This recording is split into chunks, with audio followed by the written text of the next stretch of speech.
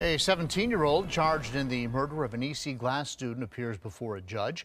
10 News reporter Magdala Dusant was outside as that hearing wrapped up, and she explains what's next for the suspect. We were not allowed inside the courtroom. It was a closed hearing with family only. But once it was over, the Commonwealth came out and confirmed to us the 17-year-old will now face charges as an adult.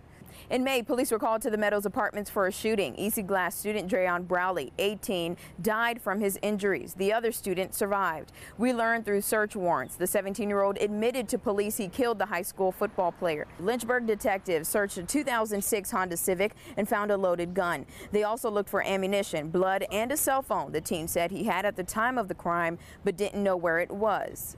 The charges will go before a grand jury on August 5th. The name of the 17-year-old has not been released yet. The Commonwealth tells us he is still in custody and his name will come out when they file the indictment.